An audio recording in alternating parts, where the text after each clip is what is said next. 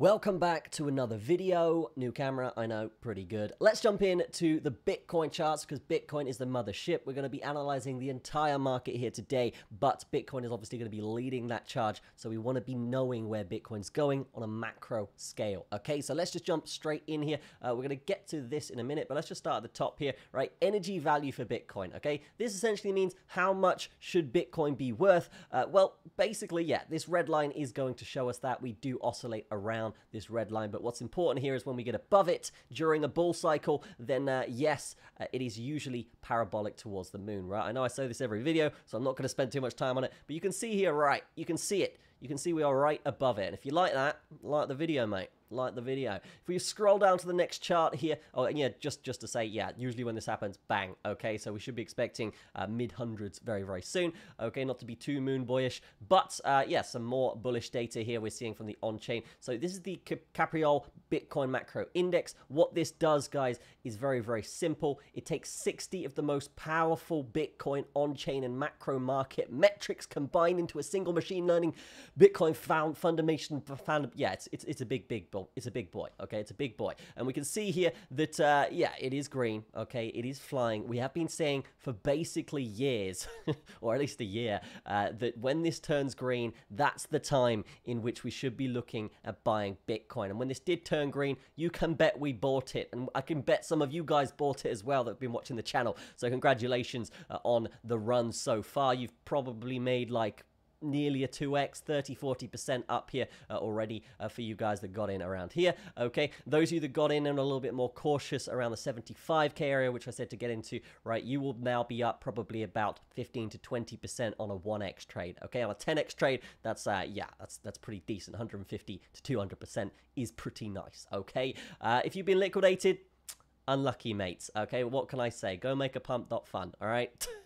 What we can say is there's still a lot of opportunity left here in the market. Okay, yes, we're tapping on 100k. Yes, we should be expecting massive volatility around this area. We've been saying this. Okay, we've been hinting at it, and this is something that will not go away for a while. Okay, I do expect us to oscillate around 100k for probably the next few weeks, if not a month. Okay, and if we do blast through 100k, then that's going to be fantastic because it means we just go up. Okay, we just go up. I'm expecting resistance around every 10s. Okay, so 110, 120, 130. It's going to get very, very volatile out here for Bitcoin land. All right, but as of right now, yes, we are chilling. Okay, we do have a big sell wall around this 100k area. This is obviously the liquidation heat map rather than the sell wall, but if we do scroll out here, it's important to really look on the wider scope, and we can see, yes, at 100k, big liquidations here coming through. Okay, about 167 million here in liquidations, which will be quite a lot for these market makers here, right? I want to talk some bearish stuff here. I really do. But it's all bullish. What can I say? It's going to be a good next few months, I will say. And if we are looking at the ETF data right now, guys, we can see in the last time we checked, this is probably about 27, maybe 25 billion here here on the right-hand side. Okay, you can see it's now at 30 billion. So yes, Bitcoin's price is kind of oscillating between 90 and 100k. But what's important here, guys, is that supply is getting eaten up by the businesses, the institutions, the people with the big money are buying Bitcoin OTC or via ETF. Okay, so yes, all of that supply is being gobbled up. That's going to lower the liquidity that the exchanges have to operate with, and then eventually, when they can't suppress it anymore, it's going to be a massive bullish pumperino, and we can see the greed coming in already. You're already very greedy boys out here, okay? You greedy boys. But what we will say is, yeah, I mean, there's a lot of hope here. There's a lot of hope here for the market. I will be expecting big volatility, potentially like 10, maybe even 20% swings here in a few days. All right, so just be careful because the altcoin market will react to that very aggressively. Okay, and we are seeing just a little pump today. We've seen Peanut come up. Literally, this squirrel is nuts right now. I did not mean to make that joke, but yeah, this scroll is crazy right now. It is up 13%, okay? And this is just one example of one of the lower liquidity altcoins absolutely blasting it because Bitcoin's gone up a little bit, all right? So expect that for the rest of the market. I'm talking Sui, okay? I'm talking VeChain, I'm talking Solana, all right? These big coins will be having massive moves as well, and if they are suppressed while the rest of the market is moving, that actually makes them a target for the next pumps, okay? They're not going to zero. It might be frustrating, okay, but they're just being suppressed, and then when the rest of the market kind of cools off, that coin will then pump, and it's just a great opportunity to be targeting those, all right? Let's move over to the Bitcoin charts here, because again, it's still looking pretty bullish, okay? In the past few days, we have come down, okay? We've created so many wicks here towards the downside already. What does that mean? Typically, it means that people are buying this up rapid time, okay? We talked about this here, okay? We said, hey, when we do hit this, we should be getting some volatility, this yellow line here. This yellow line is not just a random trend line, guys. This is called a linear regressional growth curve. If you've ever seen that rainbow chart, that's essentially what this is, okay? It's using Fibonacci to get the right levels. It's using the highs and lows for each Bitcoin cycle to actually get the future potential highs and lows. And last bull run, we did actually have a target of 100K, but unfortunately, yes, we did have some China mining ban thing come through, which completely crashed the markets and got us a bit short of our goal. So my targets right now for this bull run, guys, are around 256K all the way up to about 375. And the longer time goes on, the higher that will get. That will get to 400 very, very quickly, okay? And I know that sounds crazy, but everyone is buying Bitcoin right now. If you're not buying Bitcoin right now, you're probably going to miss out on quite a lot of money over the next year. I'm not talking about the next week. I'm not talking about the next day, okay? If you want 100x long it on cross,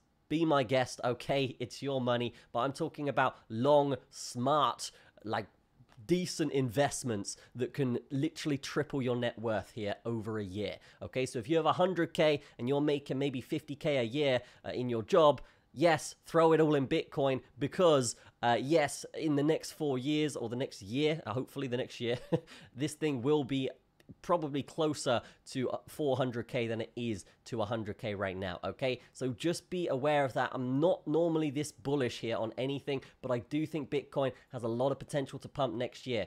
There's a few scenarios where this won't happen, okay? One of them will be if the people that lost the last election or this election do some terrible things, okay, which is always a possibility that could cause black swan events, all right? That is one scenario that is looming, okay? But overall, as of right now, if we are looking at macro direction, we can't predict a black swan. We don't know when it's going to be, okay? We can have stop losses for that kind of stuff. But as of right now, yes, we should be looking at Bitcoin just piling up here over the next year. Obviously not through December, but yeah, if we are looking at this probably over the next year, we are going to see a pretty decent trend up for Bitcoin. Okay, don't expect it to be overnight, as I said, but I will be saying that yes, it is very, very likely to get into at least 150K next year, all right? And that sounds crazy, but the amount of stuff I just showed you at the start of this video, guys, is so bullish, okay? This is not patterns, although we do patterns on this channel, right? This is not patterns or measure moves. This is supply and demand. And supply and demand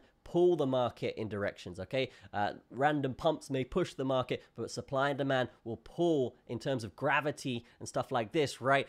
It is going to pull the market in a certain direction. And yes, that direction, if you are looking at the on-chain, if you are looking at the supply and demand, is up right now, okay? It does look very, very bullish. So then the best investment for the next year is going to be Bitcoin. It is going to be your altcoins like VeChain, like Solana, like Sui, okay? Like many other coins out there, okay? Not Cardano. I'm sorry, not XRP. Okay, it's not for me. All right, maybe Cardano, not XRP for sure. Okay, but besides that, yes, it is looking like Bitcoin is super bullish here in terms of the more kind of short term. If you are looking for that, all right. Well, if we do lose about 94K, it is incredibly likely that we do come down and test 90K again. Okay, and the reason for that is purely based on moving averages, right? We can have all these metrics here, of course, but moving averages are going to be the best for the bull runs because that is what the bots trade the most. So we can see this run coming up here, okay? When we do hit this 10 SMA or the 7 SMA, what do I have it set as? It is the 10 SMA right now. When we do hit that 10 SMA, that is a key area to actually initiate some sort of buy the dip, this kind of stuff here. And you can see this pretty much every single run, right? These moving averages are key for judging the momentum, judging when to buy. Okay, so this is the initial run we had, the last bull run. We can see here every time we hit this 10 SMA, we bounced off it. When we lost it, we come down to the 21 EMA, as you can see here, or the price action channel, and then we bounce off that. So areas to buy the dip will be the 21 EMA or the price action channel. Okay, if you don't have the price action channel, then yeah, I mean, subscribe to the Patreon, right? But if you don't want the price action channel, then that's fine. You can do this with moving averages completely for free, okay? And 21 EMA, you can literally just get on your chart right now, okay? You just type it in, 21 EMA, and then get it on your chart because that's going to be a key zone, okay? And you also want the 10 SMA to show when we're getting down there as well, right? So if we are dumping, don't freak out. Wait till we hit that 21 ESMA,